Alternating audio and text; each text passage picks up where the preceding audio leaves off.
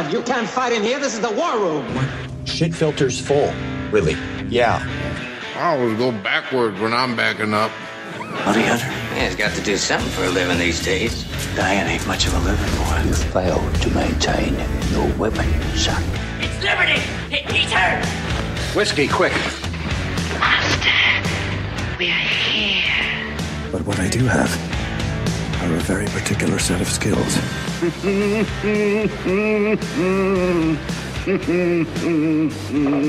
Wise man. Something is going to happen. What's going to happen? Something wonderful. You can call it the art of fighting without fighting. We started a game we never got to finish. I was just fooling about. I wasn't. Why don't you make like a tree and get the fuck out of here? Give me liberty or give me death!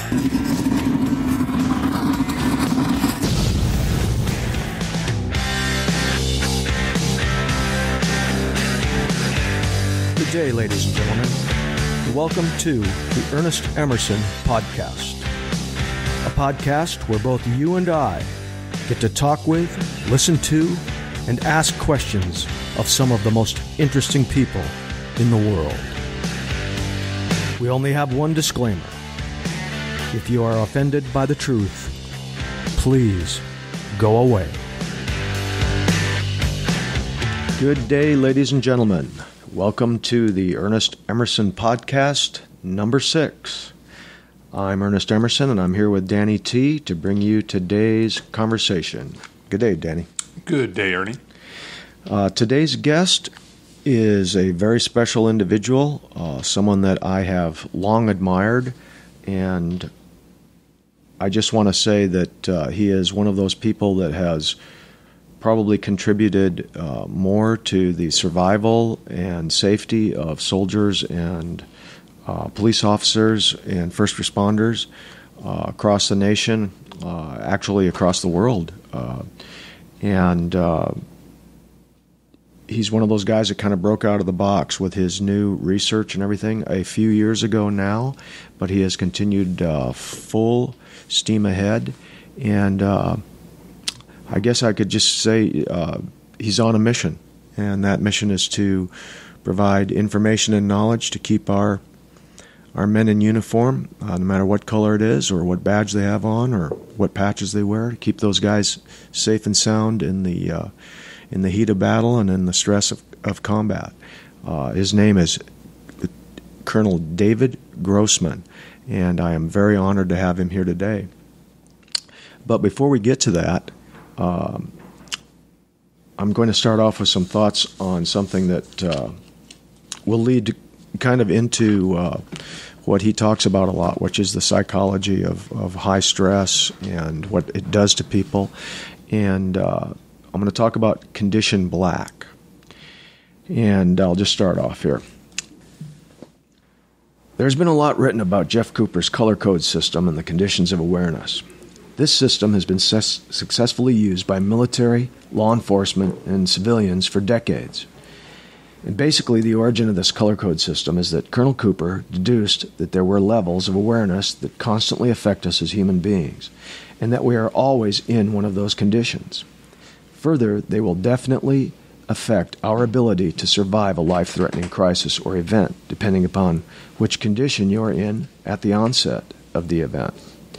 And in order to teach these conditions by describing them separately and understandably to military recruits during their training, he assigned a color code to each of the 4 conditions or levels of awareness. In the words of Colonel Cooper, these are the 4 conditions. Number 1, Condition White. You are unprepared and unready to take lethal action. If you are attacked in Condition White, you will probably die unless your adversary is totally inept. Number 2, Condition Yellow. You bring yourself to the understanding that your life may be in danger and that you may have to do something about it. Number 3, Condition Orange. You have determined upon a specific adversary and are prepared to take action, which may result in his death, but you are still not in a lethal mode. Number 4, Condition Red. You are in a lethal mode and will shoot if circumstances warrant it. Now, I've modified that a little bit, my definitions of that, for the classes that we teach and for some of the things that I've lectured to different units and entities over the past few years. So I'm going to go through those conditions one more time. And these definitions are in the words of Ernest Emerson. Number 1, condition white. You are awake, but not paying attention to your surroundings or environment. Number 2, condition yellow. You are paying attention to your situational awareness, surroundings, environment, and you are aware and assessing others in your vicinity for potential threats to your safety. Number 3, condition orange. You have positively identified a threat and are actively formulating a countermeasure and response. Number 4, condition red. You are actively responding to the threat, which now has you engaged in combat. This is the fight. Now, as with everything in life, as more is learned, more information garnered, more experience, and more results analyzed, the process of evolution will inevitably occur. And so it is with the 4 conditions or color code awareness as developed by Colonel Cooper. As a result of this evolutionary process, enter the 5th condition, condition black. Condition black is the place in a fight, in combat, where you cease to exist. The you that I am describing here is the conscious you, the thinking you, the you that you know. It is in this condition, black, that all cognitive operations cease to register. There is no thinking, no decision-making, no internal dialogue, no reasoning, no regard for safety, and importantly, no fear. There is no before, there is no after, there is only now. If all thinking and cognitive processes have ceased to function, then there is no capability of judgment. Since nothing can be judged or assigned a value, there is no fear. This is the state of existence described by the samurai warrior as complete disregard for the self. This condition is as close to the pure animal state that a man or woman can ever get. This is, you might say, the state of pure survival instinct. It is the time and place where the lizard brain and our lowest brain functions are now in control. It is the blind rage that some have described after life and death confrontations. And this creature that emerges has only one goal: survival. In this condition, the creature that now inhabits the human body will do anything to survive and get out of the situation of danger.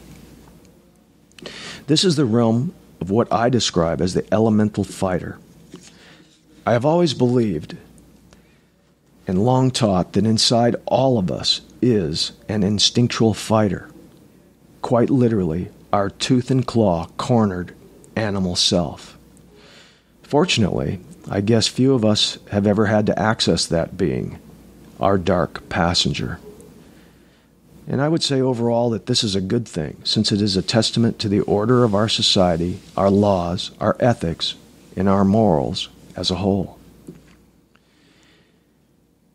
I have met my dark passenger, and it is an experience that is pure and powerful, shocking, yet exhilarating, and in the end, alluring and addicting. Perhaps this is why so many love the roller coaster and the out-of-control, wild abandon that it can create.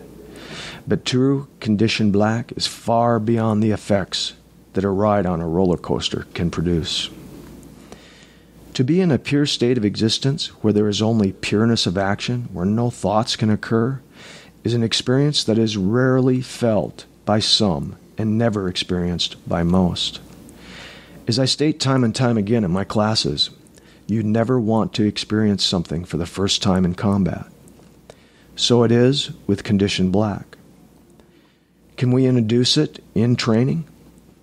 Yes, we can, and it is always one of the highlights of the course. By creating specific training exercises, you can get a student to experience condition black. Now, you can be in a fight, a real fight, and still never leave condition red. In condition red, you are still able to cognitively think, decide, and act. But, given the right or wrong stimulus, whether it is merely an overload of the system or some internal switch that gets tripped, due to a certain combination of psychological buttons being pushed, condition black can be triggered.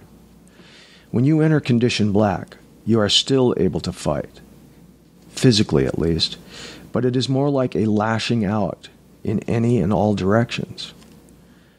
This can cause a negative cascade of problems because you simply don't know what you're doing, and you may end up doing the wrong thing, which can possibly cause more harm than good. And that is never a good thing. Suffice it is to say that one of man's greatest fears, a real gut-wrenching primal fear, is the loss of control. To lose control of your actions, control of your safety, goes against our primal instinct for self-preservation. Whether that loss is to an outside entity, a circumstance, a bad guy, Mother Nature, or some other cause, your own loss of self-control can put you very close to a condition black event. Condition black can indeed seem a frightening place to visit. But like all conditioning, once you have been pushed there, not only does it get a little less scary, but the stimuli and circumstances that trigger condition back are pushed a little further back. Your boundaries have now been increased. And as your boundaries are pushed back, you are able to exert more control over that situation for a longer period of time, even in the face of chaos and deadly threat, perhaps never reaching condition black at all. This would be the realm described by many as the calm of combat. Through proper training, enforcing your access and exposure to condition black, you have a better chance of engaging in combat where you are still able to exert some control over events to the best of your ability, condition red, rather than losing complete ability to control anything, condition black. As you may surmise, once you are engaged in combat, it is a far better tactical position to stay in condition red than in condition black. Just knowing that condition black exists is, of course, the first step in training to use it to your advantage. In life or death combat, you need every advantage you can muster to be on your side. These collective tactics and strategies, along with your own experiences, may ultimately add up to enough of an advantage to destroy the enemy, ensure your survival, and lead you out of the dangerous darkness and into the safety of light. Well, ladies and gentlemen, it has come to that time. I want to introduce my guest. He's one of my favorite people. I'm going to preface this a little bit. I went to a speech by this man one time quite a few years ago, and I'll tell you what, the only way I could describe it when I talk to people about sitting on I sat right in the front row. It was Lieutenant Colonel David Grossman. It was at a Trexpo show here in Los Angeles, and the only way I could describe it was I said, look, there were times when he was speaking when I wanted to be standing on my seat and cheering, and then there was times when I was wiping tears out of my eyes. So he's that kind of guy. He's a brilliant man in his field, and let's just take it off from there. Lieutenant Colonel David Grossman, welcome to this podcast. I appreciate you taking the time to spend with us today. Emerson, it is my honor, and those are wonderful words from somebody who's truly one of the great leaders of our time. I call this the Warrior Renaissance. It's an explosion of knowledge. And you have been one of the great minds and the great engineers and the craftsmen that have carried us through these times. So it's a privilege, brother, truly enough. Well, thank you very much. I appreciate that. Those are very gracious words. The thing is that I would like to kind of start with, Dave, is do you mind if what should I address you as? And Ernie, if I may? Yes, indeed. Okay. The concept of sheepdog Sheep and Wolves. For people that might not have read some of your books or been to your speeches, could you kind of just go into an overview on that whole concept and how you came up with that? Yeah. Well, it was an old Vietnam veteran, an old retired colonel. It was one sentence from him. I've run with it ever since. We have 2 sheepdog kids books. It's a major extract from my book on combat. But, the basic concept is most people in our society are not wired for violence. They're sheep. They're gentle creatures, only hurt them by accident. And then there's the wolf, and the wolf will feed the sheep without mercy.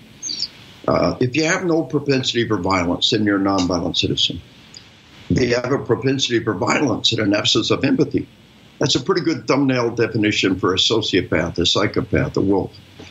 But what if you had a propensity for violence and a love for the limbs? What if you spent a lifetime nurturing the capacity for violence and a desire to use it in a righteous battle? Now what do you have? A sheepdog, a warrior. And you'd be surprised across years how many people said, this is so powerful to me because I always thought there's something wrong with me. I knew I wasn't a wolf. I knew I wasn't. You too? I would never hurt the flock. But I yearned for that righteous battle. I yearned for that opportunity to use my skills at an hour of great need, And in our Sheepdog Kids book, we talk about how it was a magic moment when people found out they were sheepdogs, like the ugly duckling that realizes he's actually going to grow up to be a beautiful swan, And we wrap up the Sheepdog Kids book by saying, in real life, wolves are not bad. They're part of nature, and dogs can't always save the day. And they were born that way, and that's all they're ever going to be. People are different. People can be whatever they want to be. Have you got what it takes to be a sheepdog? And I think as a nation, a lot of us have made the decision to walk that sheepdog path, made that decision to come further up that path. Shall issue concealed carry in 43 states, pre-9/11, who would have ever imagined that? Yeah. Anytime you give up on our nation, just look at that and have a little faith. People are rising to the challenge. California, county by county, they're firing the sheriffs over concealed carry and electing sheriffs. These next elections, we may see something amazing happen in California. The political tension is building over time. You can't really paint me red or blue. I'm a pretty hardcore libertarian. Leave me alone, I'll leave you alone.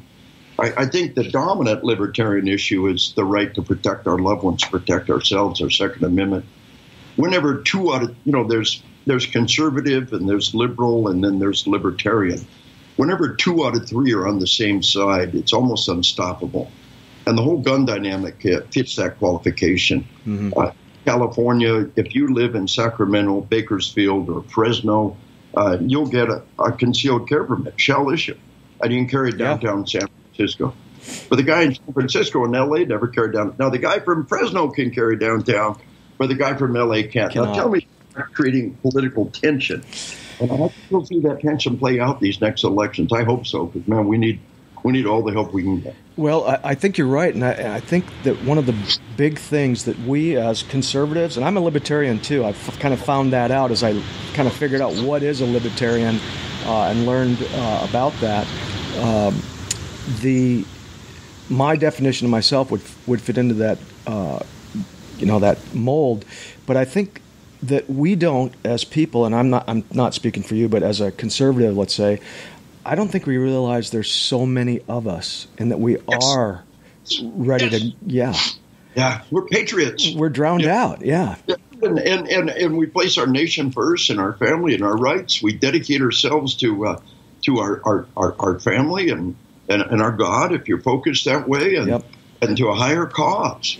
And this is a great way to be. We're sheepdogs in violent times. Well, it's funny you said that. It is a great way to be, and I had to reconcile myself to this because I'm getting some feedback, Danny.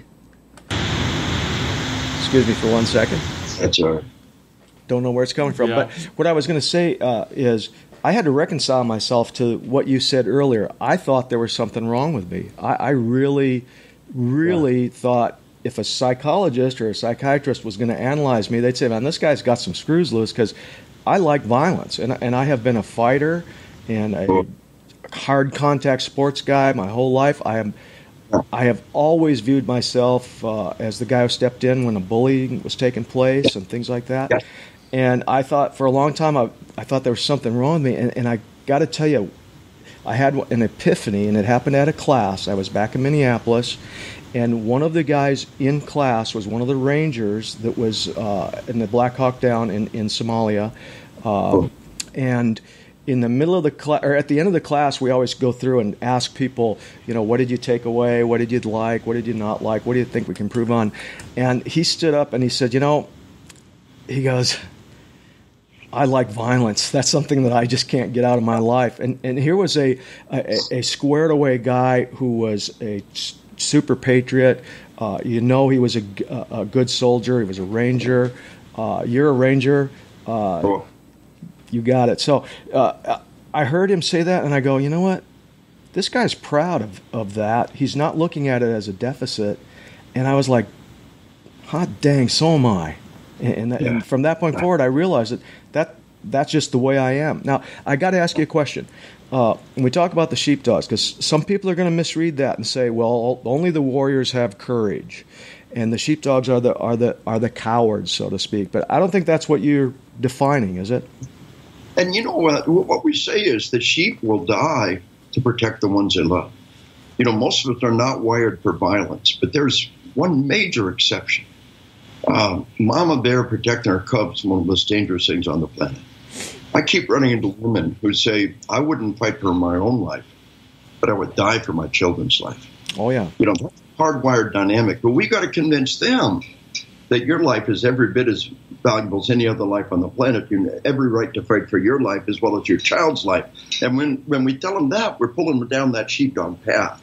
Mm-hmm. Now, there is no definitive, it's a set of degrees. We all live in various ends of the spectrum. But I tell you, a lot of our sheepdogs are moving from protecting their own loved ones to protecting others. And across America, we see armed educators, teachers who are willing to fight and die for their children. Absolutely. We understand that the sheepdogs have courage. The sheep have courage too. They will fight for their loved ones, and they will fight for their children. They don't have the skills. They don't have the ability necessarily to be successful in that fight. There you go. But they will fight protecting their loved ones. The sheepdog starts moving them in that other direction and giving them the skills to protect their little ones. Like I said, we've got our first Sheepdog Kids book has been real successful. It's on Amazon.com. Sheepdogs Made America's Warriors. But it was primarily military and law enforcement focused. It mentioned civilians. But, I present at the NRA every year. I present at other conferences, and people said, Dave, what about all us civilian sheepdogs? So our second book was Why Mommy Carries a Gun. I got to get that one. I don't have it. My wife carries. Oops, maybe I shouldn't say that here in California. Or Dad, Grandpa's going to carry a gun. Here's what we wanted to know. The 4 universal gun safety laws. You find a gun, stop, don't touch, get an adult.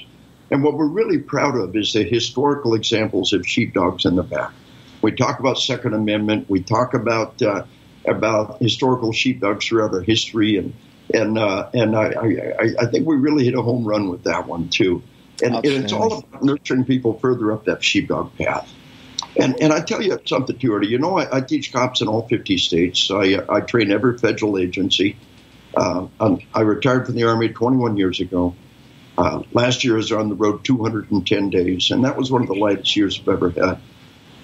And I'm the guest criminal justice professors at universities. And what I tell people is our whole measure of criminal justice is completely flawed. We look at crime, the murder rate. Well, the thing to understand is the murder rate's being held down by medical technology. The docs are saving ever more lives every year, just like on the battlefield. Yes, indeed. Is that not intuitively obvious? Not to some. Vietnam-level technology, the number of kids killed in the current war would be many times what it is. If we had World War II technology, the number of kids killed in this war would be 1,000 times what it is. Yes, it would. So every day the docs are saving ever more lives. And when we look at the number of people murdered in America, for over a decade, the number of people murdered came down almost every year, just down, down, down, down, down. And then in the last 2 years, the murder rate has exploded like nothing we have ever seen in the history of our nation. And the FBI calls it the Ferguson effect. They say we've created a sense of anger in our criminals. Like somehow the criminals are the good guys and the cops are bad guys for enforcing the law. And, I'm an old geezer, 61 years old. Maybe I lost it. I was not you're a criminal. You live your life in fear. You're a criminal. You've broken the laws of society. All of society is out to get you. We got whole states that say, well, we're sanctuary states. You don't have to obey the law in our state. We're sanctuary cities. You don't have to obey the law in our city. And they do enormous harm to the fabric of our civilization by saying you don't have to obey the law. Yeah. You don't just, lawlessness is contagious. And what we've got is this explosion of criminals who truly believe the cop's the bad guy. Every year, cops have better body armor, better tactics, better training, better medical technology. So the only good measure of the problem, if cops murdered, is the year-over-year increase in cops murdered. In 2016 was the single worst year-over-year increase in cops murdered in the history of our nation. 5 cops murdered in Dallas, 4 cops murdered in Baton Rouge, onesies and twosies across America. The left has really declared this war on cops. I know. It's tremendously counterproductive and destructive to the fabric of our civilization. I don't get it, Dave, and it's one of those things that I think is, again, the fact that they shout the loudest. Because, for example, you said that about breaking the law. Let's say that I go in front of a school class and I talk about things, and one of the things I will mention is, you follow the rules, you don't break the law, you'll never have a lot of trouble if you're a law-abiding citizen and things like that. And then they go home at night and they turn on the TV and they find the mayor of San Francisco or something literally saying, I'm telling you to break the law. They're not, and again, we're a nation of immigrants, and our forefathers came here legally, and they came here and they became a part of our nation, invested in our laws. When the first act you do when you come to the nation is break the law, and the Hispanic community is strongly supportive of strong borders. The ones who came here and played by the rules are strongly supportive of playing by the rules. When your first act is to come to our nation and break the law and then be told that that's okay. I had a guy tell me one time, we don't have illegal aliens. We have undocumented aliens. Well, I don't have an illegal gun. I have an undocumented gun. I guess you could apply that word. All of a sudden, we don't like it. You don't get to choose which laws to disobey. That's exactly right. We're a nation of armed citizens who are entrusted with deadly force to protect our loved ones and protect others. I believe that truly there are only a handful of truly free nations on the planet. Switzerland, Israel, ourselves. Yeah. There's only a handful of nations where the people are truly armed and free. And it is a battle against socialism, which is just another face of communism, as we strive to remain an armed nation and we strive against socialism. Look at Venezuela. See how socialism's working out for them. Margaret Thatcher said socialism's just fine until you start running out of other people's money. How true that is. Venezuela right now. See how that's turning out. Yeah. But this is what the left wants to feed us, is this socialist nanny state. I believe, first and foremost, if any politician doesn't think I can be trusted with the tools to protect my loved ones, then that politician does not deserve to be in power. And I think whether you're liberal, conservative, or libertarian, you can find a consensus on this. Are we worthy of the trust of our nation? Are we worthy as citizens to be trusted and to govern ourselves? If not, give up on the idea of democracy. If we cannot be trusted to care for ourselves, if we're children who need a nanny state, then give up on the very idea of democracy. And that's in the end where this socialist movement is headed. And well, all you sheepdogs out there, believe in who you are. Believe in what you do. Stay strong to our nation. Stay strong to our causes. And the Sheepdog Kids books are all about that dynamic. Well, and I think we've made a great contribution. Any contribution like that gives an example to our young people is a great contribution. And, I've always said one thing when I speak to people. I say, one of the quotes I use is, a man who stands by his convictions never stands alone. And, that's something that I think a lot of these young people miss. Now, I've got a 17-year-old, and I got to tell you something about sheepdogs. Now, he's grown up in our family, and we run in a pretty rough crowd, if you will, and I don't mean that in a dark way. I just mean a lot of military guys, police officers, etc. So they've grown up with a lot of outside role models besides just me and my wife Mary. In fact, my wife said to say hello to you today, David. So hello. Yeah, it's easy adult supervision. The difference between us and the Boy Scouts is the Boy Scouts have adult supervision. Well, there you go. So anyway, I was going to say that, I noticed something about him, and he's one day was going to go to the mall with his friends, and he said, "Dad, can I go to the mall with my friends?" And this mall that he wanted to go to is there's some crime there. They have police stationed at the mall actually because there's petty robberies and there's been some dark things happen over the years. And we were a little hesitant, and I said, "Son, I don't know." And he was going with two boys that were going, and then 3 girls. And I said, "Geez, I don't know, son, if you can go today or not." And this is what he said to me spontaneously. He said, "Dad, who is going to protect them?" And I was like, "Oh my God, that is one of the finest things I've ever." I couldn't be more proud of hearing that from my son. I've got to go with them. Who else is going to protect them? Yeah. They need me. Here is a sheepdog going on right in my son. Yeah, and the sheepdog right there. I got to go. Yeah, maybe it's foolish, but who else is going to protect him? Yeah, he saw himself as the protector, and I thought, that's wow. That's a hair set on my arms right now, because that's the definition of the sheepdog. It is. He's got a blade. I bet he's got skills. I bet he's, he's the kind of person you would want to have protecting your loved ones. And I'm proud of that. I'm very proud of it. In fact, he'll be training. We have a gym right here. The Hoist Gracie Jiu-Jitsu school is right on this wall behind me, and he'll be here tonight. He trains twice a week with them, and so he's after the skills. So let me mention something else to you and all your awesome listeners out there. You talk about the martial arts. I grew up in the martial arts. I love the martial arts.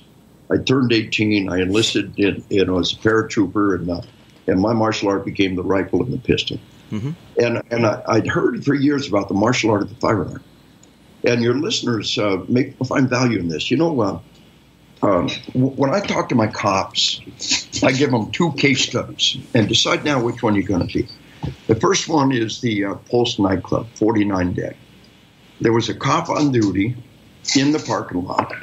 The official Orlando report says the police officer said, I heard a rifle, I had a pistol, I chose not to go in. Now, what would it feel like to spend the rest of your life knowing 49 people died while you sat outside with a gun and did nothing? Not only as a citizen, but as a cop. Yeah. The cop at Parkland that didn't go in is being sued. I think good chance this cop would be sued. But then the killer, don't ever call them shooters. We're shooters. They're murderers. There's all the difference in the world. Yep. The killer, the murderer, pops out and murders 2 people who are trying to escape, right? Pops out of an exit, right there in the parking lot, kills 2 people, and brings the cop under fire. Now, the cop's behind a vehicle. The vehicle's riddled with bullets. The report I got, the cop fired most of the magazine from less than 30 feet away and didn't hit once. Wow. And no wonder he didn't go in. He had no skills. He had no ability. The other case study I give people is the Draw the Prophet Muhammad Art Festival in Garland, Texas, in May of 2015. Draw the Prophet Muhammad Art Festival. Could they be more provocative? It was their right to do it. They were afraid to draw bad guys, and it did. 2 art critics from Arizona showed up with AK-47s and body armor. They had body armor. They had rifles. They had the element of surprise. There were 2 of them. Yep. They rolled out the vehicle, and a 59-year-old traffic cop with a pistol killed them both. It was an incredible act. His name is Officer Greg Stevens. I used a photograph of him with President Obama hanging a medal around his neck. We'll all be there. Yeah. Which one you spend the rest of your life knowing you cowered outside while 49 people were murdered? Are you going to stand there with the president and put a medal around your neck? It's about training. Yeah. It's about seeking training, developing our skills. And, you know, when you and I were kids in the 1970s, the World War II veterans were running the show. Yeah, they were. World War II veterans, and every police department had a pistol team. And every police department, the sheriff, the chief, the sergeants, the captains, they were veterans. They were veterans, yeah. They honored the guy on the pistol team more than anyone else. And back then, they were just doing bullseye shooting. Not the tactical stuff doing today, but they knew those skills transferred. And the thing of it is today, go back to the martial arts. Today, one report tells us 20 million Americans are in the martial arts. Only a couple thousand compete. The idea of being on a pistol team, the idea of competing, most Americans just are not invested in that. But striving for your next belt, striving against yourself, against a standard, the martial arts, the dojo, the structure, Americans love that. So the martial art of the firearm is Hojutsu, Hojutsu. Yep. Jeff Hall, a founder of Hojutsu, with the most decorated Alaska State Trooper, a Ranger, Vietnam Ranger, right at the very end of the wall, or a high-level martial artist of multiple skills, one of less than 30 grandmaster pistol shots on the planet, and he resurrected the art of the firearm. And I thought it was good. I'm a gun sight grad, a front sight grad, a little competitive shooting, a little military instruction. I showed up and barely qualified brown belt in my first 3 days. I trained for 2 years to make my black belt. I knew what shots I was missing. There's one kata at the black belt level. It's got 3 weapons retention moves built into it. It's got transition from armed to unarmed fire. At one point in the kata, you smack the bad guy with your gun. Come on, you got a chunk of steel in your hand. Smack him with it, you know. And it's a weapon without firing, yeah. And the idea of striving for the next belt, for all you sheepdogs out there, I think that we're seeing the Hojutsu dojos taken off nationwide. Think about going to the website, hojutsu.com, Hotel Oscar Juliet Uniform Tango Sierra Uniform.com, and find one of the 3-day weekends at dojos across the nation. Show up, get some of the best training you ever have. Now, Jeff Hall's practitioners, over 20 have been in real-world gunfights. And they have a little over 99% hit ratio in real-world gunfights, which is just unmatched by anybody else out there. So it recognize the fact that as a nation, we're striving for those standards. And here's one of those things that's out there. That's pulling our sheepdogs up to that next level. Are you going to – it's not enough to have the gun. Although, you know, don't be a gun snob. Say, oh, you got to fire 1,000 rounds a month or we'll take your license away from you. No, don't do that. Grandma with a revolver in the bedside stand is a force to be reckoned with. Yeah, that's a pretty formidable force. But you know, my great-grandmother in New Orleans in the 1930s shot a bad guy off the second floor back balcony. Darn. New Orleans, you know, all the doors and windows are open on the second floor. And a guy climbs up on the second floor balcony and starts coming in. Granny probably never fired more than 20 rounds in her life. The ultimate point-and-click interface. She pulled the trigger, the bad guy went away. She must hit at least once because there was a blood trail out in the alley in the morning. But Grandma with a revolver in England, home invasions are very common. You'd be tough with a couple of clubs or knives, kick down the door. What are they going to do? Yeah, they know no one's armed. And when people are home, they'll invade your home while you're there. They have no fear. Yeah. What are you going to do to them? He's a great big guy. What are you and I going to do without a knife, without a gun? What's the average person going to do when a gang comes in your door? In America, that home invasions are incredibly rare. They try very hard to find a time when the house is empty. And the point of all that is that, Grandma with the revolver in the bedside stand is truly a force to be reckoned with. But once you start carrying the gun, strive to be ever better. It's not enough to have the gun. It's not enough to be brave. You got to be good. And it's not going to shoot all by itself. You have to be the vehicle that delivers those rounds. And again, I think people misunderstand something. They think of it as a panacea almost, that it's going to go where they point. And never having been in a stress environment, and again, what's one of the things I took away from your books that was so enlightening, that you had actually put everything down in a cohesive package about what happens to a human being under stress and all that. Unless you train at those levels, you don't know what you're gonna do and how you're gonna react. You can't there's no way to know it unless you feel it. And wow, this is interesting to me because I'm totally unaware of what you're describing, the Hojutsu training. I'm going to have to check that out. You will love it. It'll rock your world. All you good sheepdogs out there, we're all trying to come further up that path. There are no ultimate sheepdogs. There are no ultimate sheep. There's people up and down that continuum. Yep. And we're all striving to come further up that path to further develop our skills. And, I know, I'm on the road. I'll be in planes 5-6 days a week. Mm-hmm. I'll fly into, the People's Republic of New Jersey. I'll fly in Canada. My flight will get diverted. Out on the road like that, unless I have a friend on the ground that can loan me a gun. I usually do not have a gun, but I always have a knife. When I'm home, I got my clothes on, I got a gun on. Yeah. But I've always got a knife. And that's the one thing you can always do. And I tell all my cops, all my sheepdogs, be ashamed. My knife is in my check bag. My Emerson sheepdog knife is in my check bags. And the first thing I do, I go to my check bags. I put my knife in my pocket. Be ashamed to not have a knife on you. It's a minimum. Well, it goes further than just being a defensive weapon, too, because 2 times in my adult life, we've had to use a knife. One was me and one was my wife, actually, but I was with her.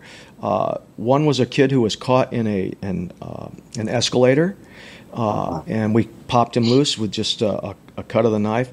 The second one was an overturned car, and there was literally, it was like something out of the movies. There was gasoline dripping all over. I didn't see sparks coming out like they do in the movies, but we knew we had to get her out, and she was hung upside down. And my wife grabbed her. She went in through one of the passenger side window. I came through the driver's side window because it was blown out. And I cradled her, and then my wife whipped her knife out and boom, boom, cut those seatbelts, and we got her out. And so, it isn't just about a weapon. I envy you that opportunity. We just happen to be there. I wish I could do that. I want the opportunity to do that. The sheep bred that day. The sheepdog lived for that day. Oh, yearn for that opportunity to be able to do that. Well done to you and your awesome bride.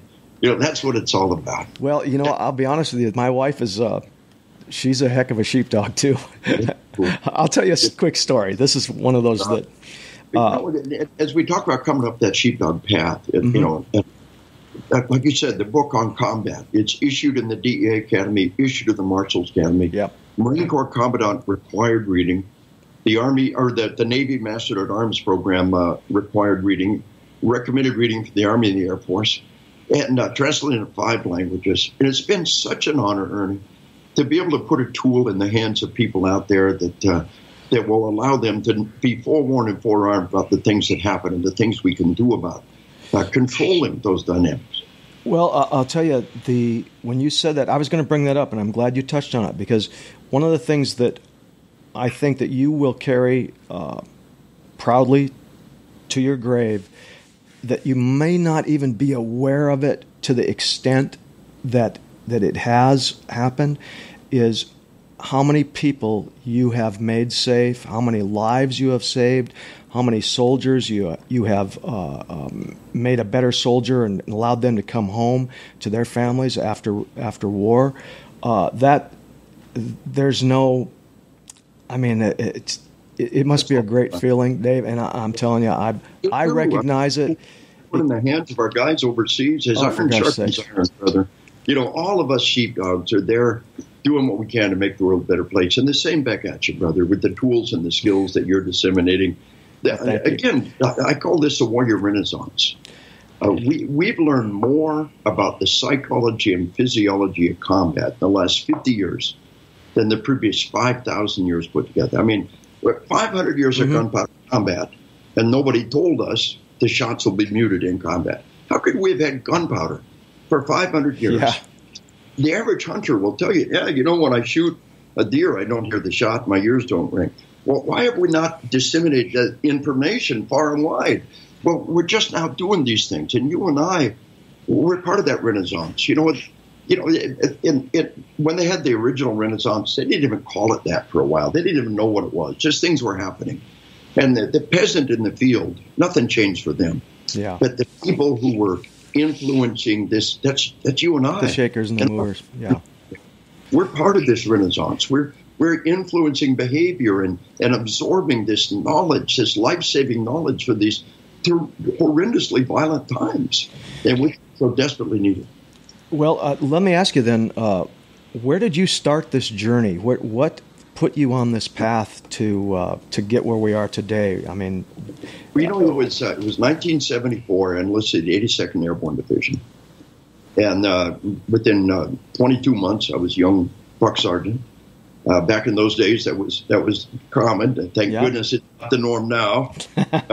But those were bad days. The Hollow Army, the druggies ran the barracks.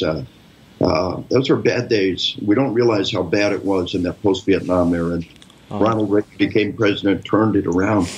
But we had Vietnam veterans all around us. And we wanted to know what war would be like. And they wouldn't say. It was like this taboo topic. Yeah. There's only 2 times we could ever even get them to talk us through some combat narrative of what actually happened. And so I did. Fast forward, I got a 2-year degree to go to OCS. Mm-hmm. Army gave me 18 months to finish off my 4-year degree, basically military history. And all I've ever done since I was 18 to get up and beat my head against a big green wall. I didn't know there was any other life. And then the Army gave me 18 months as a young captain to go to school. I said, well, this is awesome. And so I decided that I was going to get graduate school on the Army's time. I was just focused to do everything I could to the best of my ability. Yep. And I got accepted to teach at West Point in the psych department. Psychology. I'm an Army Ranger. No stinking psychology. So I thought, if I'm going to study psychology, I'm going to study the psychology of the battlefield. These stories that these guys wouldn't tell us. Yeah. When I enlisted, I went to the library and looked for the book that would tell me what it's going to be like. And that book didn't exist. Wasn't there. And I thought, I'm going to write that book. The kind of person who would be a psychologist would never study this topic. And the kind of person who would study this topic would never be a psychologist. The Army pounded a square peg into a round hole, and this is what you get. My first book was on killing. And I really thought the secret of combat was about killing. And it was a good book, important book. It talks about the vast majority of people are not wired to kill, and healthy people have to be trained to kill. Yep. By the way, the video games doing the exact same thing to our kids. I want to talk about that in a minute. So, On Killing sold 500,000 copies, translated 8 languages. Marine Corps commandants required reading. But what I realized as I began to present to military and especially law enforcement, pre 9/11, the only people in combat every day were law enforcement. And I was training Texas Rangers, training LAPD SWAT. Mm-hmm. And I realized that for those who fully prepare themselves, killing's just not that big a deal. A lot of people feel bad, they don't feel bad. If you could choose how you felt about it, I think you'd want to feel good about it. Righteous use of deadly force, you save people's lives, you save your own life, you did your job. I think if you choose how you feel, you'd want to feel good about it. And a lot of people feel bad, they don't feel bad. Well, what I realized was what was really messing people up was all the other stuff. The slow motion time, the auditory exclusion, the tunnel vision. And by the way, the bad guy has tunnel vision too. Oh, yeah. And every draw should have a sidestep built into it. Hojutsu, we practice sidestep with every draw. Yep. And we know that in our force-on-force engagements or simuation, the first time you do it, it's almost like combat. And we know if we do a sidestep, we'll come right up his radar screen. The bad guy has tunnel vision too. So, and then the things that happen afterwards, when you re-experience the event, that is not PTSD.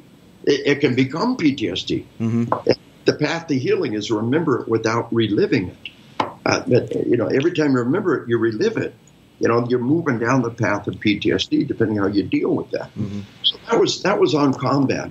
Well, let me ask you, though, that seems like a fine distinction between reliving and remembering. How would you recommend someone to deal with separating those two things? That's really important, because what we're talking about is reliving it is when you get the heart rate goes up and you start to become, your body goes into this amazing set of responses. Let's talk about what the body does in response. Mm-hmm. In males, the scrotum sucks up. The vasoconstriction sets in. I have a photograph I've used in my class of Christopher Amoroso, a police officer on 9/11, basically carrying this pregnant lady down. And her face is beet red and his face is bone white. Yeah. And their heart rate's exactly the same. Their heart rate could be exactly the same. The impact on their body is exactly the opposite. Yeah. She's escaped. She's done. Yeah. He's going back. And his body has shut down the blood flow to the outer layer of the body. It's called vasoconstriction. Oh, yeah. I tell my colleagues, don't worry so much about the guy that's red with rage. You watch out for the one that's white with rage. And he's done this before. Yeah. And the colon can spasm shut. We have a toxic waste site in every human body. It's the colon. It's filled with toxic stuff, and it's under pressure. If there's trauma to the colon, that stuff will leak out and infect the wound. And prior to modern medication, you're dead. So it's very reasonable for the body to dump that toxic waste. Mm-hmm. Just like the scrotum sucks up, the colon can suck up and almost spasm shut. Yep. And inject that toxic waste. A large ratio of people in life and death events mess themselves. Oh, yeah. And they're devastated by it. Oh, yeah. And I train EMS people. I trained 300 EMS in Maine a little while back, and I told them, you tell people, that's your body's natural response. It happens all the time. Don't worry about it. Yeah. You can literally save somebody's life by telling them that. So here's the body going through this catastrophic series of events, in preparation for this life and death event. The outer layer of the body can, as long as you don't hit the artery or the body core, you won't bleed out in the heat of battle. Like I said, the scrotum sucks up. The toxic waste is ejected from even if you don't lose it, you have what we call the pucker factor. Oh, yeah. The pucker factor, when one part of your body is trying to hold in, but another part of the body is trying to eject, And that's a conflict. And so people have to be warned about this stuff, and be informed about this stuff. And the World War II veterans who the one inkling of where they're coming from. So I watch a war movie when they see people shitting themselves, and where's that guy coming from? What baggage has he got? Nobody ever told him it's okay. Yeah. It's very common. And of course, nobody wants it to happen. The way we prevent it from happening is stress inoculation and breathing. Yep. Once we understand what the body does, then we begin to understand how to bring the body under control and the things we can do to hopefully reduce those catastrophic events from happening. Well, and that's uncommon. It's funny when you bring that up about the ejection of the toxic waste. Yeah. I think part of that might have to do with for example, just the phrase that we've all heard our entire lives. It scared the shit out of him, or scared the shit out of me. It's a negative connotation that's been drilled into us. Oh, that's a sign of cowardice, and it's not. And I got to tell you a story. One of my buddies was he didn't make it through BUD/S, but he legitimately went through 2 separate times, but was legitimately DQ'd because of he blew his knee out. Both times they got him repaired. Second time, catastrophic failure of the knee. So, a lot of guys DQ and they have a medical reason, and a lot of times it's really not. But where I'm going with it is this was one tough hombre, and he got into MMA fighting at one time, and he was telling me, "Geez, Ernie, I've got to fight this guy." He's actually an ex-con, and he was supposedly killed some guy before he went. That's why he went to jail and all this. And this, my friend's name was Derek Russell, and this guy was the man you'd want to be. You know what I'm saying, or the man you'd want your son to be.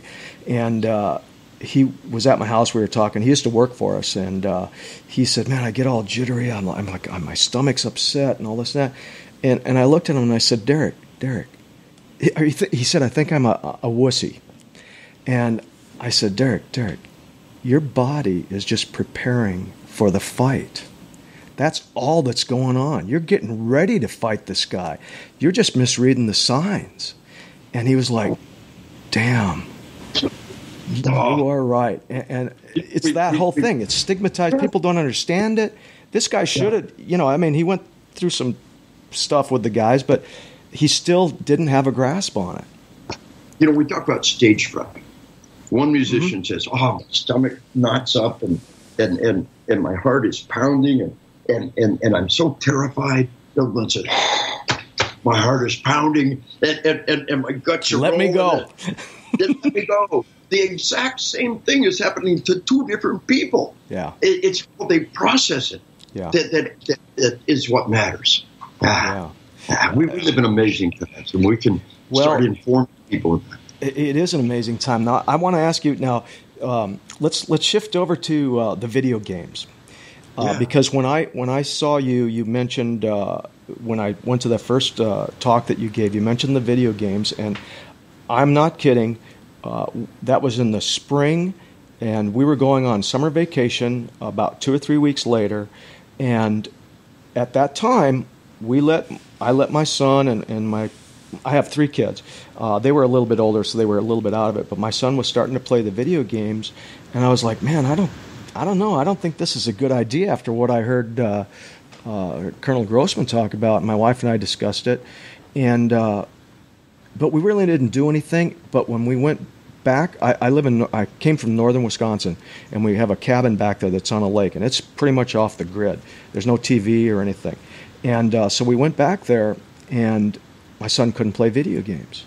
And you had said it takes about 3 days to decompress and let that brain turn off those switches. He was probably 10, 11 years old, barely talked to us outside, I'm hungry. After 3 days, we were having some of the best conversation I'd ever had with my son. And I was like, holy smokes, this guy was dead freaking on. This exactly happened. It was 3 days later, he became my son again. And so from that point forward, he's 17 now. He gets 1 hour on Saturday to play his video games. But we have been, my wife more than me, but she's been on it since then. Let me give it, let's start off and then we'll zoom in. Yeah. To tell you where we're headed, the president brought me into the White House for his roundtable on video games after the Parkland massacre. I'll tell you about that in a minute. It really was neat. But let's zoom out for a minute. We live in an environment of profoundly sleep-deprived civilization. And the video games, there's millions of people online right now. And the video games have got an online interactive feedback loop, constantly refining feedback loop to make them, one thing, more addictive. So if 1 million are online and we do this, and 10% say, it's a good time to save the game and quit. They don't ever do that again. We do this, and nobody quits. We do more of that. Yep. So it's this constant interactive feedback loop, the right frequency, the right flicker rate, the right colors, the right design, the right actions, to make those things as addictive as humanly possible. Mm-hmm. And one video game, Grand Theft Auto 5, made more money than the entire global music industry. One video game made more money than every rock concert on the planet. Every musician, every CD, every download on the planet. We don't have any conception of how wealthy this industry is. That's and how evilly ingenious they are. They're geniuses, but they're evil. Now, tobacco's not evil. Cigarettes are not evil. Tobacco growers are not evil. But for 50 years, the tobacco industry fought tooth and nail to sell tobacco to children. Yep. Whole battles over one thing, to stop them selling tobacco to children. That was evil. And my latest book is Assassination Generation. It talks about the video game industry fought all the way to the Supreme Court to overturn the California law. California, home of Silicon Valley, home of Hollywood, overwhelmingly voted to regulate children's access to these violent video games. And the video game industry fought them all the way to the Supreme Court. Yep. They said, we have a constitutional First Amendment right to sell any game to any child at any age. You cannot stop us. You cannot regulate it in any way, shape, or form. And they conned 7 Supreme Court justices, 7 old men who'd never played Pong before. Yeah, you're right. They had no concept. This is this vastly wealthy and ingenious and evil industry. And they conned them, and they overturned the California law. Today, I believe we are the only major industrialized nation on the planet that doesn't regulate children's access to violent video games. And I'm not a big guy on laws, but they wouldn't buckle their baby in their car seat if it wasn't the law. Yeah. I'm that law. You know, if you'd have told my mom, buckle those 5 kids up, she said it wasn't possible. It became the law. Not done. You know, when it comes to laws saying you can't have sex with my grandkids, I'm good with that. Yeah. When it comes to laws saying you can't sell alcohol, tobacco, firearms, or drugs, or automobiles to my grandchildren, I'm good with that. And most people are. But when it comes to laws saying you can't sell these sick, violent games to children, that's where the industry is evil, to overturn that law. So the dynamic effect I want you and everybody here to know is so important. Is the chronic sleep deprivation. And we have an explosion of suicide across our whole nation. You know, later on, if we get a chance, let's talk about PTSD in our troops, because there is a horrendous misrepresentation of our troops. About 5% of the troops in Iraq and Afghanistan contract PTSD.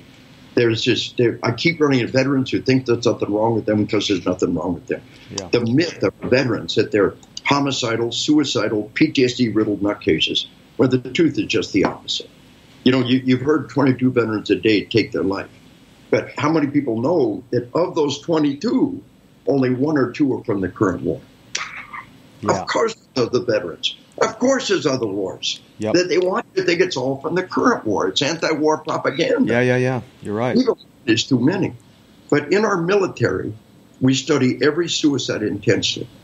And our suicides have nothing to do with combat. A non-combat vet is as like to take their life as a combat vet. Our suicides have a lot to do with sleep deprivation. A sleep-deprived person can be up to 5 times more to take their life. Really? Now, across the world, we have an epidemic of sleep-deprived children. Cell phones, social media, video games. Oh, yeah. And across the world, without fail, we have an epidemic of teenage suicides. The new factor in the equation. We always knew alcohol and suicide were related. Alcohol creates impaired judgment. You make a bad decision, you get a chance to rethink it. Yep. After 18 hours without sleep, your impaired judgment equal to 0.08 legally drunk. After 24 hours without sleep, your impaired judgment equal to above legally drunk, 0.10. After 2 nights without sleep, you're psychotic. Yeah. Any graduate of Army Rangers will tell you about hallucinations on the 3rd day without sleep. Oh, yeah. Yep. So here we are, you know, and a cop told me, I'll just give you one case study that makes it all come alive. A cop told me, he said I had a good girl. He said she was an A student. She said, Dad, it's embarrassing. You don't have to take my cell phone every night. You can trust me. So I trusted her. A little while later, she took her life. Oh, man. And I never knew the hell my little girl was living in until we looked at the text messages on her cell phone. Yeah. Night after night of ceaseless, relentless, vicious bullying. Yeah. And she's up all night long trying to defend herself, trying to find somebody that will stand up for her. He said, my little girl was sleep deprived and bullied to death. And I let it happen. He said, I can't ignore that text message. Yeah. He said, the one thing on earth I could have done for my little girl was take her cell phone every night and let her turn off all the bad things in this world. We have got to take when we send our kids to bed at night, no cell phone, no laptop, no, they have got to go to their bed and sleep. And traffic fatalities are up, decade after decade. Oh. Population's up, traffic fatalities down, airbags, seatbelts, medical technology. And now traffic fatalities, especially teen fatalities, are up. Truck drivers required to log enough sleep for a darn good reason. And if your kid is going to be behind the wheel, you make sure they got a good night's sleep the night before. Oh, yeah. Drug overdoses. The drugs are not really new. What we have is impaired judgment, making life and death decisions on And so we got the three major killers of our kids are depending on who you ask, it varies, but the three major killers are drug overdoses, traffic accidents, and suicides. And suicide probably being number one. And all three of them, sleep deprivation is a critical component. So here's this evil industry who fought all the way to the Supreme Court to prevent any regulation whatsoever on it. The Parkland killer was a video game. Yeah. The neighbor said he played violent video games 15 hours a day. Oh. Isn't that important? Isn't that worth putting on the news? The all-consuming, all-pervasive thing in this kid's life. The neighbor said it was kill, kill, kill on the video games all day long. Yeah. Isn't it worthy of putting in the news? And now we've got this killer in Texas, another school killer. And once again, he's an avid video gamer. Yeah. So I'm at the president's roundtable. There's the president, very gracious and impressive guy in person. Mm-hmm. We were sitting at the table in the conference room right next to the Oval Office in the White House. We had Senator Rubio there. We had two representatives, House of Representatives. We had Brent Bozell is one of the leaders in the anti-media violence, and 6 top people in the video game industry. And the president said people are deeply concerned about these games. His Parkland killer, he played video games 15 hours a day. He said, "What can we do about this?" The industry said, "Nothing. We don't have to do nothing." Of course. You can't make us do nothing. And they said the Supreme Court, they got a Supreme Court justice saying there's no scientific evidence video games cause violence in our society. I told him, "Sir, you're not a scientist." He said, I said, here's the current statement. As of the last year for the American Psychological Association, violent video games in children raise blood pressure, they raise their heart rate, they create violent fixation and ideation, and create violent behavior as reported by the kids and their teachers. And I turned to this guy, I said, you don't really believe your own propaganda. You know what you had to do to con a bunch of old men who'd never played Pong in their life. You know the manipulation you went through. Yep. Don't make your own propaganda. You know darn well that you've got blood on your hands, and you're going to be held accountable someday. Now, this industry is enormously wealthy and evil, and they don't like me much at all. I slid a copy of my book across the table with the President of the United States. Yeah. My book is I gave one to Senator Rubio, gave it to the representatives. I said, "Sir, it's all in the book." Slid it across the table to him. I said, the Supreme Court decision, the dissenting opinions, the medical research, it's all there. These people have blood on their hands. And as we love our kids and we love our way of life, we got to hold them accountable. So afterwards, we all get in the Oval Office. We get a photograph with the president, in the Oval Office, shake his hand. Oh, yeah. Really. And I was the last one. And his wife, Melania, was there. Mm-hmm. Very gracious and beautiful woman. Yeah. And I'm the last one. And he looks at his wife and points at me and said, "Colonel, brave man, very brave man, the President of the United States and the Oval Office." You and I are patriots. We go to our graves believing that is one of the greatest achievements of our lifetime, And this industry is mercilessly attacking. Well, let me Dave, let me just say that. What he said was, I was thinking the same thing. You're a very brave man because, that's a huge, huge stake that they have in this. And they say, they've got this attack page that they send out to people. Yeah. Grossman's a phony. Grossman claims he's a ranger, and he's never been assigned to a ranger unit. This is what makes you an Army Ranger, the Ranger tab, right there. They graduate from Ranger School. It's called the Ranger Battalion because it's filled with people who wear the Ranger tab. Yep. Go to the Army Ranger Association. Look at what you have to do to be a member. Just being a member of the Ranger Battalion in peacetime for limited periods of time does not qualify to be a member of the Army Ranger Association. The very first requirement is to graduate from Ranger School, and you are from that point on qualified to be a life member of the Army Ranger Association. Absolutely. So these idiots wouldn't know an Army Ranger from a park ranger. Oh, for gosh sakes. But they're in attack mode, Ernie, and they will do anything they can to destroy anybody who stands in their way. And I looked at the president, and I thought, I wouldn't want to make this guy mad. I would find some concession. I would say, well, we'll get a panel and we'll get back with you. No, we don't have to do nothing. You can't make us do that. They're very polite. But I hope the president comes after him. Now we have two major massacres. Both of them are video gamers. I hope with all my heart the president comes at him. And I hope he'll remember. I hope he'll remember me. And let me help in the process of defeating this evil industry. Again, the games are not evil. The people are not evil. Selling the games to children is evil. These suicides, these traffic accidents worldwide, and especially now in America, we're the only developed nation that doesn't regulate children's access to these violent video games. More and more, we're going to pay the price. A crime identical to Parkland happened in Germany. A 19-year-old high school dropout, 2002, Erfurt, Germany, comes in his school and murders 17 people, including himself. The exact same crime. Yeah. That 19-year-old high school dropout comes in his school, murdered Germany with European laws. These 19-year-old at Erfurt and the 19-year-old at Parkland, they don't qualify for our juvenile hit parade. Right? They're not juveniles. Yeah. The all-time record juvenile mass murder in history is 2009 in Wien in Germany, when a 17-year-old high school student murdered 15.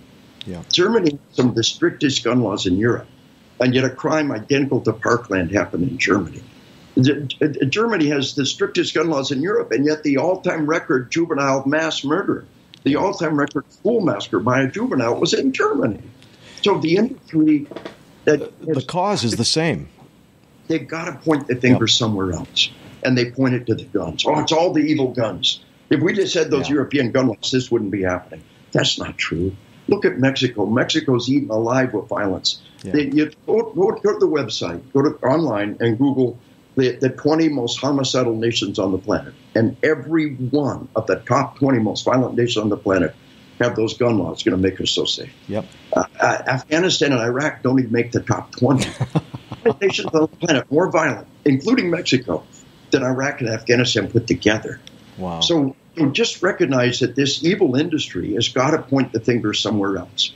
And they've got to try to deflect it from themselves. The sick movies, the sick TV shows, and especially the sick video games worldwide are creating a sick, sick culture. As we love our kids, as we love our way of life, at least take that stuff away from them, send them to bed, and let them get a good night's sleep. Yeah. Well, the thing is, like I said a bit ago, the cause is the same in all of these disparate incidents. And I don't know how long... How many times do I have to try and put a square peg in a round hole before I realize this ain't going to work? These two things don't coexist and shouldn't be able to be put together. It's the same thing with those games. And honest, this is an uphill battle, but you must have made quite an impression on the president for him to say those words to you. And I can only hope to God that he'll move as fast on some of those things as he seems to be moving on a lot of the other things. Every piece of technology had to be digested. Mm-hmm. Think about it. We had automobiles for 50 years before some genius said, kids probably shouldn't be driving these things. What an idea.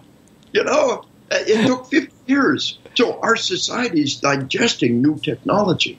But the problem is the automobile industry embraced regulation. Yeah. They said, you're right. We should regulate children's access to cars. This industry followed a different path. They followed the path of the tobacco industry, fighting tooth and nail every step of the way to sell the product to children. And that will forever mark them as evil. Evil, yeah. I have no qualms about using that label for those people in that industry. And in the meanwhile, we're raising We're the our bad guys. And if you look in your magic ball, you look in your magic crystal. I told you, violence, a hyper-violent Latin American model coming at us. The homicide rates exploded for 2 years straight. But the American public will rise to the challenge. They'll arm themselves. Eventually, we'll figure this stuff out. We got some bad years in front of us while we sort this stuff out. What's in your crystal ball? When Ernie Emerson looks at the future, where do you see coming down the road? Well, you mentioned it earlier, and one of the things that I'm concerned with is because my son is still in high school, and I've got now 2 grandchildren that will be coming up through the school system. Is, I always relate it to like this. Is it going to happen here? I don't know. It's like winning the lottery. Somebody does win every single time, so it's just a random sequence of events that lead up to someone going on a campus and doing violence against these children. What I'm seeing is, I think, a slow crack in the egg that's awakening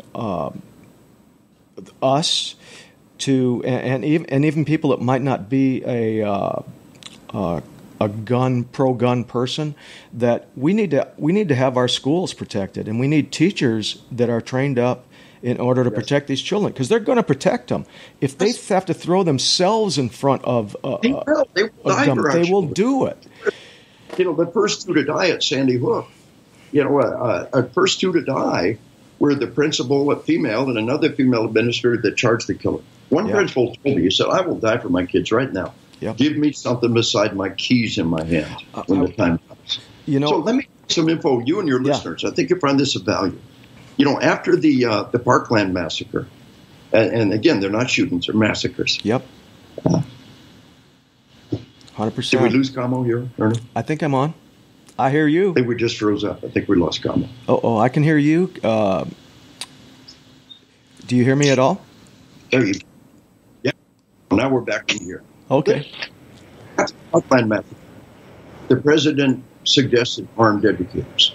Yep. And the media absolutely devastated him. That's just the stupidest thing I've ever heard about. Couldn't they do a little reporting? Here's the news. I do a lot of work in Utah. I do not believe there's a single school left in Utah that doesn't have armed educators. They've done it with great success. Still there, Ernie? Yeah, I'm still here. I'm listening. Ohio, 85% of all the counties in Ohio have some armed educators, and it costs them nothing. The educators had the guns, the educator had the ammo, the training was provided for free. Look up Dick Caster and FASTER. It's an acronym, FASTER, and FASTER, CASTER, and his FASTER program that he's training across Colorado and across Ohio, and it costs them nothing. Texas has more and more armed educators all the time. Well, why isn't the news reporting that a good portion of Texas schools had armed educators? This school didn't. Yeah. And I think you're going to see a lot more of the schools in Texas go to armed educators. I believe I worked with a school district in Massachusetts that a public school district had armed educators. The superintendent was a veteran, a spec ops guy, and the principal was a veteran and a reserve cop. And it was no-brainer for both of them to be carrying guns in their public schools in Massachusetts. I believe every state in America has some armed educators, except California. Yeah. California had 2 school districts with armed educators in California. And they passed a law to stop them from doing it. They passed a state law to stop those 2 school districts from doing it. So other than California, and even in California, I think there's probably some private schools doing it. But we have schools in every state in America with armed educators. We can do it for free. We can do it immediately. The president's immediate answer was based on good data, good facts, good information. Why can't media do a little reporting and give us some information on that? Well, they're scared of the truth, and you know that for a fact, because the truth doesn't fit their worldview. And I want to tell you, it's funny, you brought up FASTER. I've got a gentleman named Jim Irvine coming on next Wednesday from FASTER. Yeah, we're going to talk all about that. FASTER that put that together. And I'm all for it. And I got to tell you, being from northern Wisconsin, and my dad was a teacher, and of course, small town, everybody knew each other. All the teachers deer hunted together and ice fished together and all that. And I know for a fact, that a lot of the cars in the parking lot, not so much the teachers on campus, so to speak, but there were deer rifles and there were pistols in the trunks or in those cars. And no one ever talked about it. No one ever knew about it. And again, it was at a time when these shootings weren't being reported all over the media like they are. But I'll guarantee you that I grew up on a campus it was an armed campus just because of where I was, and there was never a danger of anybody being accidentally shot. And one thing, I got to say this too. One of the arguments, because I've had this discussion, and people say, well, what do you want? You want someone all of a sudden opening fire when there's kids around and all that against a bad guy? And my answer to that is, what do you think happens when the police arrive? They open fire. The kids are still around. A stray bullet, yes. Is there a possibility that it could do harm to an innocent? Yeah. But somebody has to stop that guy. And I've always said this, too. If I'm engaging the bad guy, he's not picking and choosing where he wants to shoot. Now he's defending himself, and hopefully I'm going to prevail in that. So I don't know how else to it just seems like such common sense. Why don't they get it? Yeah. And they are, slowly but surely. The problem is that, again, the media has got to point the finger somewhere else. The idea that sick movies and sick TV shows, and especially the sick video games, the idea that visual violent imagery needs to be regulated, it absolutely offends them. And they will do whatever they can to point the finger somewhere else. And where they want to point the finger is at the guns. They won't tell us that Germany had crimes worse than what's happened here with their European gun laws. They won't tell us that the 20 most violent nations on the planet all have those great gun laws. Yeah. They won't tell us all the states that have armed educators. But the American public are going to find out. That's a great thing. They no longer have a lock on news. They got podcasts like you. They got people like you doing your podcast, getting the information out to the American people, going around these roadblocks in our information system and getting the truth out there. So believe in what you're doing with these podcasts. Believe in what you do as a fellow sheepdog in the Warrior Renaissance, my brother, and keep up the good fight. And every one of your people out there, believe that our nation needs you at this time to go out there and fight the good fight and get the news out there. Well, thank you for that. I'm telling you, we are surrounded by good people. The guys that we have in our camp, they are some of the finest. And I feel very comfortable around all of my friends in the world that I exist in, as I'm sure you do. And all we have to do is we just have to continually keep the pressure on. Because the minute, again, it comes down to the old Edmund Burke, all that's needed for evil to succeed is for good men to do nothing. I probably butchered it, but it's the same exact principle against these entities that are out there that are pushing I don't know, they're trying to make us into some kind of androids with no sexual gender and no free will and all of that. And I don't get what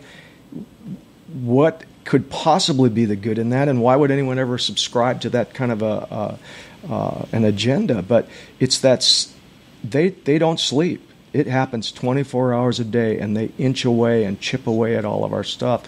And we as conservatives, or the silent majority, I guess, it takes a lot to get us riled up. But once we start moving, it's the same thing. Remember when the Yamamoto said, I fear we have awakened a sleeping giant and filled him with a terrible resolve. Well, we're that terrible resolve to them. And I feel good when I can have a conversation with somebody like you who really sees through the chaff and has done the time and effort to deal with statistics, to deal with the hard, cold facts that can't be skewed. In other words, like you said about the murder rate, you could hide a whole bunch of stuff behind the fact that the murder rate's going down. But again, it's because of our medical technologies that's skewing that number. The violent assaults, I'm sure. In spite of that, when it explodes for 2 years straight, like nothing we've ever seen before, then their lives. Oh, that's like a double, yeah. Yeah. All of a sudden, the whole thing turns around on them. So have faith, that it's the worst of times, it's the best of times. Your courage and your competence and your skills shine bright for the darkness of the hour. Well, okay. Well, I'll tell you, Dave, let's do this. I would love to have another conversation with you. We've covered a lot of ground here. I would like to ask you to do one thing before we go, though, for sure. Please tell me the books that you've authored, the name of your website, and where we can get some of those things, because I'm sure a lot of people are going to be very interested in this stuff. Let me start by one other thing we've got going on. My son is a master gunsmith, and we've got sheepdognifeandgun.com, and we've got he's got 8 patents. And he's a smarty pants. Yeah, he's a sharp kid. You got that trigger finger index point, enhanced slide pulls. There's some neat things happening there. So sheepdognifeandgun.com. My website is killology.com, KILLOLOGY.com. And my books, as said, On Killing, On Combat, now Assassination Generation, a lot of others out there. The 2 Sheepdog Kids books might be the most important thing I've ever done. The first, Sheepdogs Meet Americans, Warriors, and then the second one is Why Mommy Carries a Gun. And they will rock your world, and they rock your little one's world. And those are great resources we can put out there, too. We commend your attention. Well, we're going to list all those up on our website here, Colonel, and do what we can to make sure that other people get a chance to read. Do you still have do you have any of your lectures or anything online available for people to hear? Yeah. Well, USCCA, U.S. Concealed Carry Association, great people. They're doing good things. They have a video of my Bulletproof Mind video focused towards concealed carry. They've been real successful with that. It's a great resource. There are gobs of videos of me on YouTube. Mm-hmm. There was a documentary that tried to take me down about, and all it did was backfire on me. One of the anti-cop documentaries, and all it did was backfire on him. And I've let just any documentary, anything people put on YouTube, I let stay there. Yeah. And just kind of hold it in open hand, have faith in the good people out there, putting the right things out there and looking at the right things, directing people to it. But you go to just about any of those videos on YouTube that are being watched, and you'll see some pretty good stuff out there. Well, I guess that might be the law of unintended consequences. It's the free market. Have some faith that left their own devices. Millions of people out there, sheepdogs in the free market. I talk about, give you an angle on this, Ernie. It's kind of, I talk about how people respond to a life and death event. I tell them, that my fire guys tell me, my EMS guys tell me, my cops tell me, life and death event. And they get home that night, and they have some really intense sex. There's a powerful drive to reproduction in the face of death. Yep. There's nothing wrong. If it doesn't happen, you'd be surprised how much it does happen, and it scares people. And I tell people, there's not a whole lot of perks that come with this lifestyle. You find one. Take advantage of it, right? and so they took a video of that, and they edited it. Look at all the edits in it, and they basically come out with Grossman saying, after you kill somebody, you're going to have great sex. Oh, for God's sakes! And they cut everything else out, and you could look at all the little edits in it. Every little clip taken out of context is a potential lie. Oh, yeah. Every edited clip, the lie is, it's exponentially greater. It's a lie to the second, third, fourth, and fifth order. Every time you see a piece sliced out, well, people see that, and they laugh about it, and it actually did more good than harm when they take that little clip. And of course, all the anti-cop people are horrified by it. Oh my God! Everybody else gets a kick out of it. Says, "I want to see more. I want to see more from this guy Grossman. What are they leaving out? What is not saying?" So in the end, YouTube and the books on Amazon.com. My books, Sheepdog and Why Mommy Carries a Gun, would probably never go in the local Barnes and Noble, but they're doing great on Amazon.com. So we've managed to find a way to get around the. There used to be 3 networks controlled everything. And now, thank God, we have Fox, but sometimes they're a little too balanced for me. I think they go too far on the other side, trying hard to be balanced. That CNN has lost any pretense of being balanced, which is a victory. It's really a victory.